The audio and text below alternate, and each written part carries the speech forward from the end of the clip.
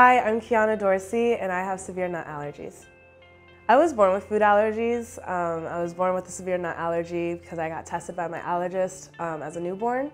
And so growing up, my parents were adamant about educating me about my food allergy, from how to read a label, how to sight read and identify my allergens, and how to use my EpiPen and wear my medical alert bracelet and how to educate people. So from a very young age, I understood the severity of my allergy and how to advocate for myself.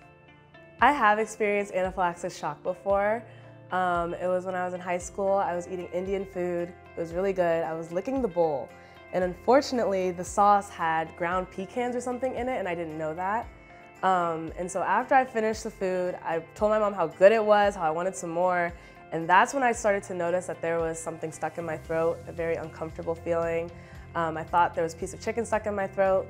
So I began to swallow bread, milk, and other things that Google was telling me to do to get this piece of chicken stuck out of my throat.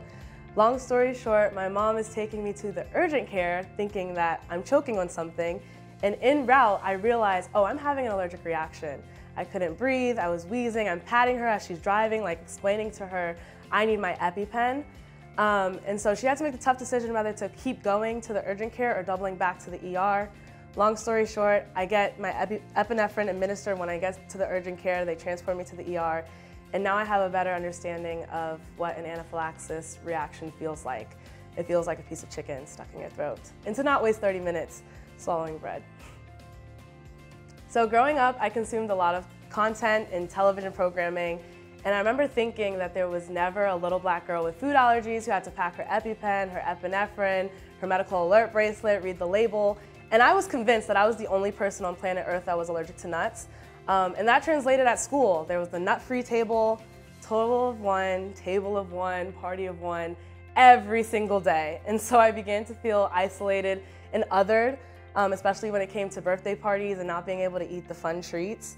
And so I began to internalize that and really hate my allergy because it made me different. And so that's how Food Friendly was born.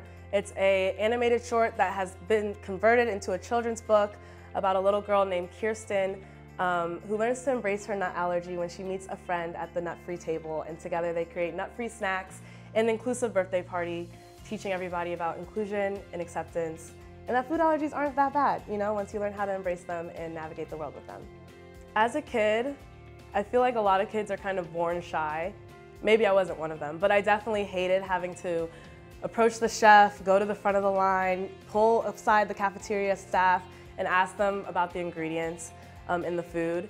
And my mom and my dad were very adamant that I speak up and that I not be afraid to speak up because it could cost me my life. In the moment, I dreaded it. I loved how other kids were able to just pick something up and put it in their mouth, but I had to ask a ton of questions and go outside of my comfort zone. But in hindsight, that really helped me. That really helped shape my vocalism and my self-advocacy. Now as an adult, I'm not afraid to speak my mind. I'm not afraid to state my needs and what I need to be successful. And so it was just grooming me to be a confident person and to not have social anxiety and to be my best self and make sure that I'm safe at all times. I wish that the general population understood the severity of food allergies as well as its complexities. It's not one size fits all. Everybody has different allergens, different reactions, different protocols, and all that we ask is that you accept it and listen and try to be helpful. If you'd like to learn more about the Food Friendly Project, go to foodfriendlyproject.com or follow us on Instagram at Food Friendly Project.